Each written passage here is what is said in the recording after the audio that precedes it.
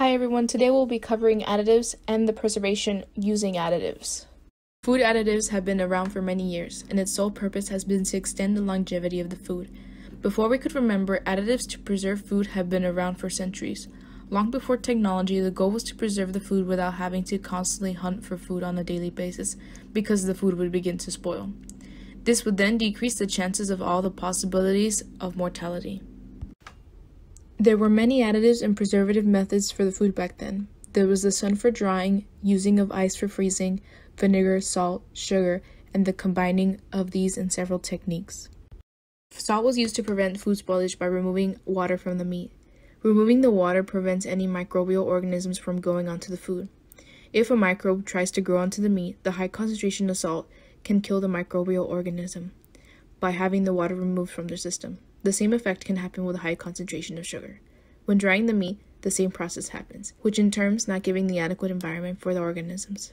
These methods are still used to this day, but some adjustments have been made. Additives are now usually to add flavor to the food, additional nutrients, and improve their longevity. We have deviated a bit on the fact that we want the food to taste better, to look better, and to have additional nutrients that the food normally doesn't have. A lot of additives nowadays are used with microbial properties. They work in two ways. The additive is to be absorbed by the microbe and to kill the organism or to slow it down. The other way is to maintain the surroundings of the food so that the microbe cannot grow onto the food, which in turn preventing oxidation. Oxidation is prevented when the additive binds to the oxygen, not allowing for any free-roaming oxygens to bind with the microbial organisms, which makes a less suitable environment for the organism to grow.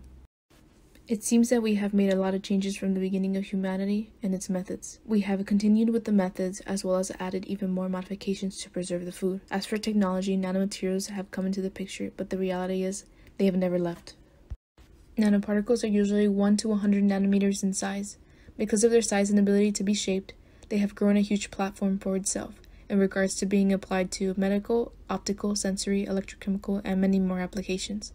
Now, some nanoparticles are created naturally within the food, but others are synthesized to control the size and shape of the material. The shape and size of the material usually dictates the reaction within the food. Nevertheless, at the moment, nanoparticles have already been implemented into our food for preservation, but there are other nanomaterials that are being studied for the same properties. But nanoparticles can make the biggest difference because of their unique sizes and shapes.